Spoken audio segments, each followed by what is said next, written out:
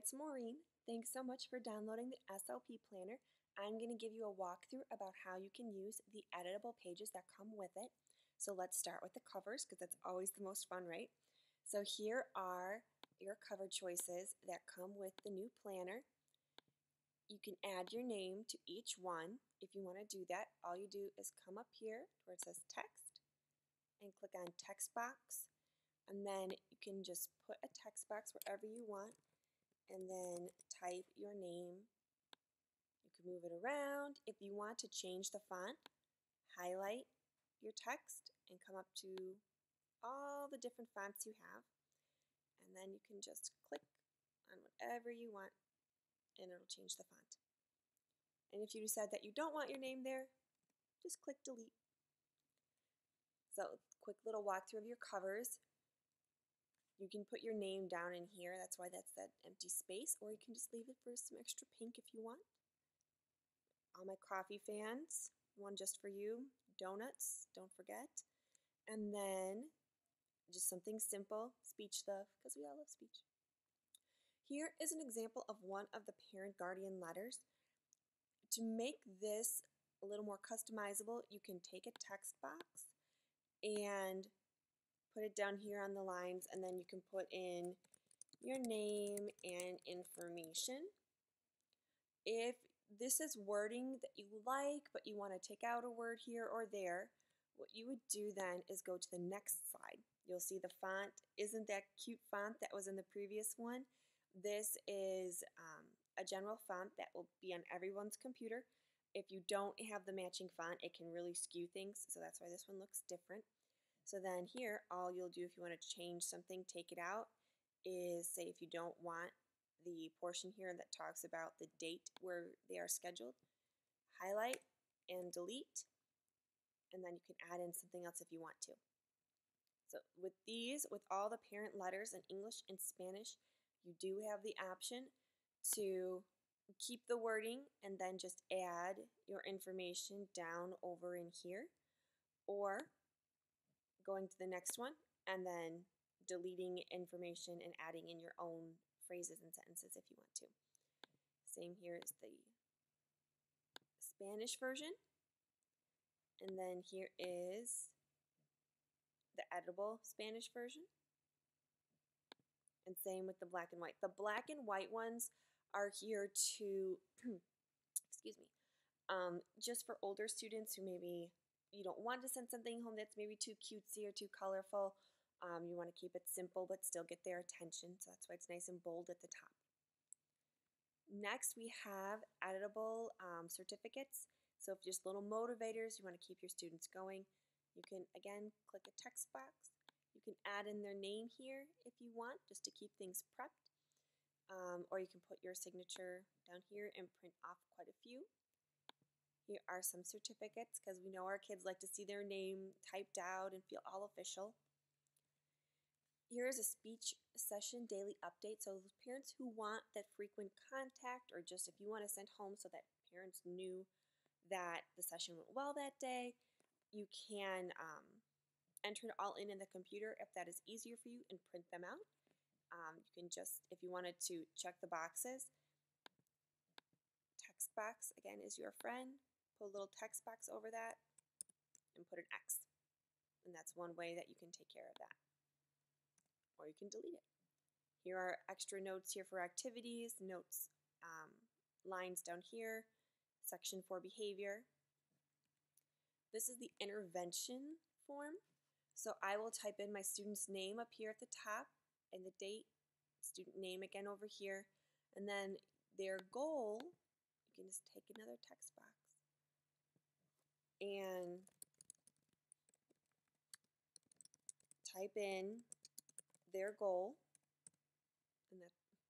and then print it out. I recommend printing out 2 copies of this, just in case you lose track of what their goal wording was and you didn't save it. You have your own copy and then you send home a copy. Even though parents will just send back this bottom portion, sometimes they send back the whole sheet and then they need a copy of their own. So just make 2 copies. Keep one for yourself or in their file, and then one just on hand. Here is an update. So after the end of their cycle, you want to give an update to parents about progress. You want to keep track of their data in a little bit more of a concise way. So here is some notes, lines for notes up here. You can write their baseline data in this box here, again with inputting a text box. And then over here, updating on each cycle. The top line you can put the date, the bottom boxes you can put the new progress. And again, any notes and lines for you to put your information on. This is just one that's general. If you didn't want to have speech at the top, you have that option. Student notes pages. So if you are using something like GoodNotes or Notability, you can upload this document in there and take notes that way, and then keep things all on your iPad. So we have 2 to a page, 1 to a page, and then just general. So if you want to take notes, but you want something that's just a little more formatted. The data collection piece, this part I really like. Again, the text box is your best friend. So you're going to put a text box where their name, minutes, grade, teacher are, and then where it says the annual goals. If you have an IEP program, I'm going to zoom in a little more on this for you. If you have an online IEP program that your district uses, copy and paste their goals from there instead of having to type everything again. So you'll go in and you'll copy, and you can double click and paste it in, and you might have to resize the box a little bit, maybe shrink the font, but it'll all fit on one line and you're not typing everything for days. Now, one thing about how to use this, So what you'll do is you'll enter in their annual goal, all of their objectives. If you're in an area where you do not use objectives and you just have long-term goals, you can decide however you want to format that. These objectives can be your long-term goals, or you can just have it at the top and one per page. When you are going through and collecting your data, over here you'll have your date. You'll write down the number of the objective or goal that you're targeting, and if you want to add in those extra details of how the session went, you can just circle the codes that we have here. So under activity, you have discussion, book, your key is up here, so you can just circle the one that applies. When it comes to attendance, I'll usually put that here by the date, just in the corner, just so I have a good idea of what happened that day. So even though I saw them, it might have been I saw them for a little bit and then the teacher asked them to come back. Or I had a meeting and I wasn't able to see them, so then I'll just mark that just to keep track. Again, therapy type, here's your key, your data, and then any comments or plans that you want to make here.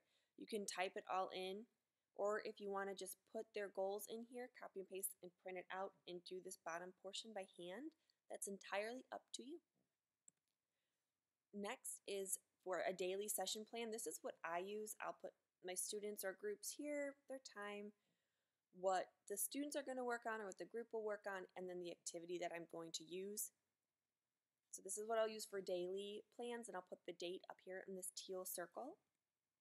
If you want a weekly plan, if that's how it works better for you to plan out by week than by day, here is a box for you. We have one for Mondays for articulation, language, and pragmatics.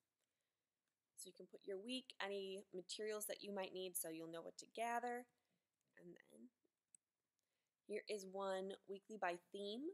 So if you're working with preschool or older grades and you just prefer to use themes to help plan your sessions, that's awesome. This is for you. Your theme can go at the top, any materials you might need in that same breakdown in that table format. It goes Monday through Friday.